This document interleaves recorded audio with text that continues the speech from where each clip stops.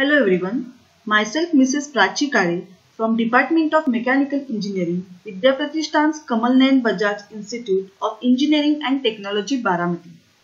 Today we are going to see experiments using virtual lab which is developed by IIT Bombay for the subject Mechanics of Machines.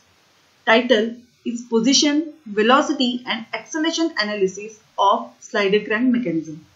Now in this pandemic situation of the corona, and in the lockdown, it is required to do the experimentation by following the social distancing.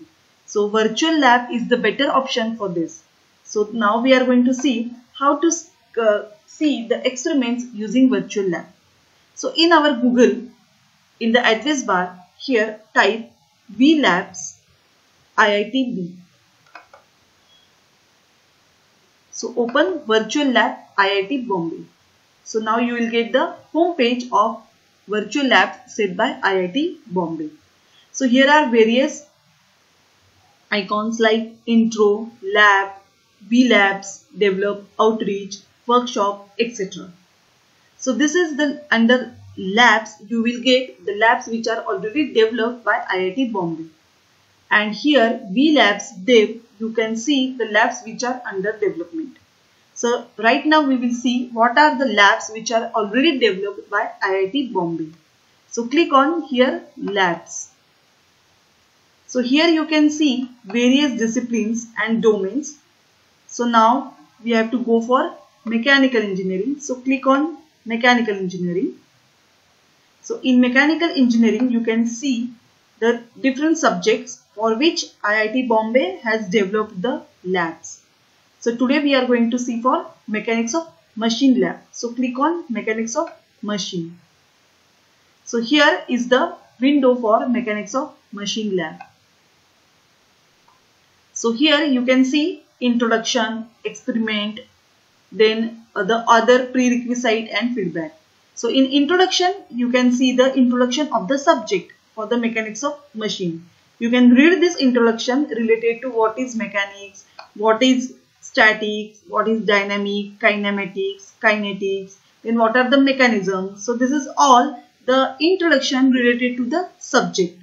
So you can read this and you can have the complete introduction regarding what is the mechanics of machine subjects. What are the different types of mechanisms used over here.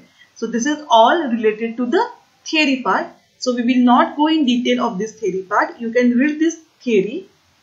Now we have to see for experiments. So if you click on experiment, here you can see list of experiments. So here are a number of experiments available over here. You can select any of the experiment which you have to perform. So just you have to click on that. So here we have to see the position analysis of slider crank mechanism. So here is the position analysis of slider crank mechanism. So here position, velocity and acceleration analysis. These are the three different experiments mentioned over here. So one by one you can click and one by one you can perform the analysis. So let us see for position analysis of slider crank mechanism. So click on this. So now this is the window for position analysis of slider crank mechanism. So here also again in theory you can read the theory regarding what is the slider crank mechanism, what are its application and what do you mean by the position analysis and all. So you can read this theory, you can go through it. Now here is the procedure. So see how we perform the experiment and how we write the journal in lab. In the same way here are the modules given. Like we use the aim, we used to write aim, we used to write procedure, then we go for experimentation. So instead of experimentation here is the word simulation because it is using the software. And then you also have assignments and quiz. So one by one you can see for this. You can click on procedure. So once you click on procedure, here is the procedure written.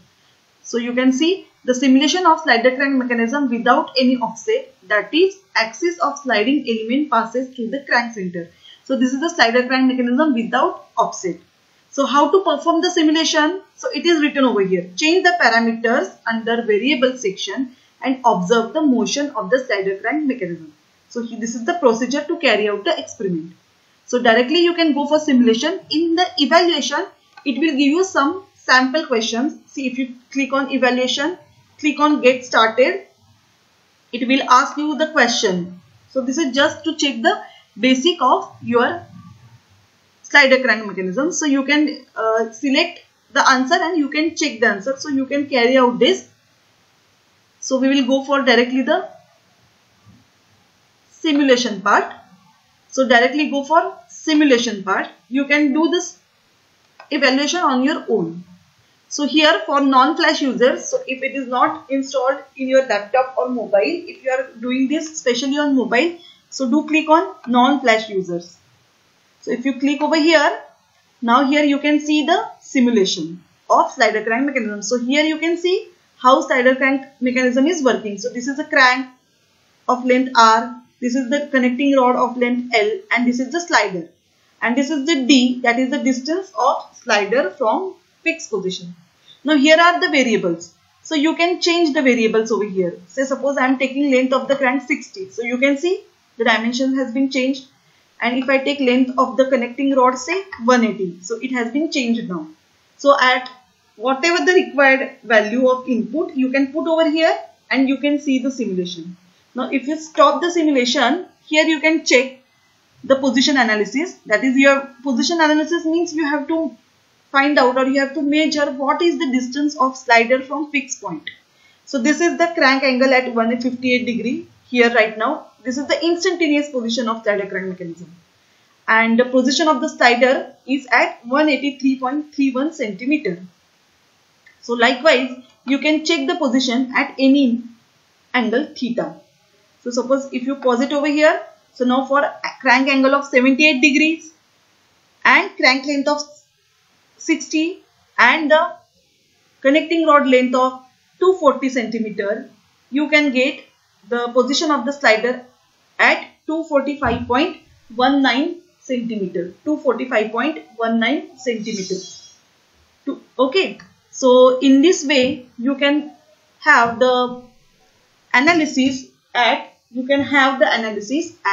various crank position, length of crank and angle theta. So you can check it once. Just click on over here. You can see the analysis. So at what angle you want to find out, you can pause it. So it will give you at crank angle of this. Or if you want it to set the crank angle, just put it over here. It will give you the angle. So if you want at theta equal to 45. So this is at theta equal to 45. The position of the slider is 278.65. If you want theta equal to 60, so put theta equal to 60 over here. So here you can vary the length of crank, length of connecting rod and the theta value, and you can see the simulation. So this is for the simulation for position analysis. Now here is the assignment. So likewise you can solve the question of the assignment. Also you can have quiz. So if you say get started, you will get a quiz. So you can go for the quiz as well. Okay, so it is asked, what is the maximum distance traveled by slider for a slider crank mechanism with crank length of 10 cm. So you can put this 10 cm length as a variable in a simulation and you can get the answer. So likewise you can go for assignment or quiz. Here are the videos. So you can see the videos uploaded by NPTEL regarding kinematics of machines for this particular topic. So if you click on here, you will get the videos which are uploaded by the NPTEL. So these are the various videos on kinematics of machines regarding slider crank mechanism position analysis. So you can watch these videos as well. Okay, and these are the references. So these are the references from which these data is taken. So see, this is the book of S.S. Ratan which we use for our theory of machine subject usually. And these also the books which are there in our library, or we are using these books. So this data is taken from these references. So likewise you can perform the experiment for position analysis of slider crank mechanism. In the same way, right, go back, click on experiment. Now you can click on say velocity analysis of slider crank mechanism. So again here you can see the theory related to the velocity analysis. Okay, you can see the procedure.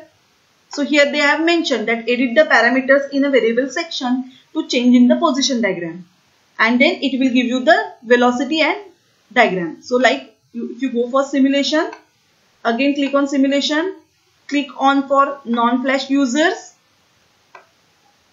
Now see, here you can see the velocity polygon, how it is changing. So if you put a pause, so at this position, this is the velocity polygon. So here also you can, if you want crank length of say 60, okay, this you want for say 180. If you want it for 180 centimeters, suppose, you can change, and theta equal to 80 degree. Okay, so this is for the theta equal to 80 degree. So if you pause it, so now see, velocity, this is the crank and this is the velocity vector of the crank. The same color you can observe, red color for crank, red color for the velocity vector. So velocity of the crank is perpendicular to the crank. So you can see this vector is perpendicular to the crank. So this is the fixed point O from which it is started, as it is rotating in an anti-clockwise sense. So this is perpendicular to the crank over here. So here you can get the velocity. What is the linear velocity and what is the angular velocity. Now this is the velocity vector for connecting rod, this green color, perpendicular to connecting rod. And this black is the velocity for slider. So as you can put here different values, and you can take the, see, suppose I will take say theta equal to 45. So now it has been changed, and accordingly the velocities with respect to the fixed point, velocity of the crank, velocity of connecting rod, angular velocity, everything it will give you over here. So for any value required, as we do in graphical method, we used to plot for any instantaneous value of theta. So likewise, we can plot it over here for any instantaneous value of the theta you can get for the velocity polygon. So you can change, say I will take it at 80 degree, again it has been changed. So for any respective R and L value and theta value, you can see the simulation and you can get the, see here, you can note down over here, as the theta changing, the velocity diagram changing, and its values of velocity. So these are the instantaneous values of the velocity which are changing with respect to the change in the theta position. So likewise you can see the simulation for slider crank mechanism. Then rest of the assignment, or you can say quiz, that are same. Here also you can see the videos related to the velocity analysis. So same way you can carry out for, now if you want to go back, again go to mechanics of machine lab, then click on experiments, then you click on, say now we have to see acceleration analysis of slider crank mechanism. Click on acceleration analysis of slider crank mechanism. Again you can see the theory for acceleration analysis, then you can check for the procedure of acceleration analysis, the same that you have to edit the parameters in variable section. Then go for simulation. Okay, so in the simulation, click for non-flash user if you are using on mobile, or if flash user is not installed. Now here you can see both. See here, this is the configuration diagram, this is the velocity diagram, and this is the acceleration diagram. So again say I will give here 50 centimeter. So it is now in mm, 50 mm. This is say 160 mm. Okay. So if you change these values, so it is not taking 150 mm because of the requirement of the length of the link as per the Grashoff's law. Okay. So it is by default, it requires this value. This is the minimum value. So I'll take it as 250 suppose, or 300. Okay. Now you can stop at any position. So this is the velocity polygon and this is the acceleration polygon. So here they have taken scale as 1:1. The same is the procedure how we draw the velocity and acceleration polygon graphically. but that only you can do for some one instantaneous angle. Here you can get it for any angle which is required. If you want it for 45 degree of crank, so this is for crank position of 45 degree, this is the velocity polygon, and this is the acceleration polygon. So here again you can see it is mentioned the centripetal acceleration also. Here you can see dotted is the centripetal acceleration. This is the tangential acceleration. This blue is the total acceleration. So as we know, any link will have three accelerations: centripetal acceleration, tangential acceleration, and total acceleration. So here it is mentioned red color is the acceleration for crank. This is the acceleration of connecting rod, blue, and this black is the acceleration of the slider. And here the values are also given. Okay, angular acceleration value is given, linear velocity given, angular velocity given. So whatever the data related to this, or whatever the things related to the velocity and acceleration, it will give you the every value related to this configuration. So this is at theta equal to 46 degree. So at theta equal to 46 degree, and for this respective length of crank and connecting rod, you can get the value of velocity and acceleration for all the links. So this is very much important and very much informative. So you can go through this and you can see, you can check how the velocity and acceleration polygon changes. Okay, again you can see the videos over here also. You can see the references used also. And in this way you can find out or you can see the simulation for velocity, acceleration and position analysis of slider crank mechanism. So in this situation of the lockdown, this is the very good way of learning the virtual lab for the various subjects, for the various experiments. You can see over here in home, you can see for this is for mechanics of machine labs, but here you can see for any discipline you can check it.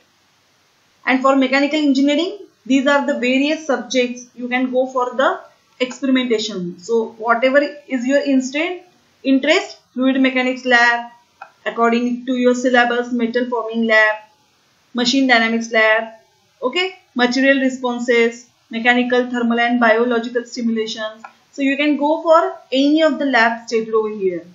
So it is a request to all of you, please go through this virtual labs and see, learn how to see, how to demonstrate, how to experiment using the virtual lab.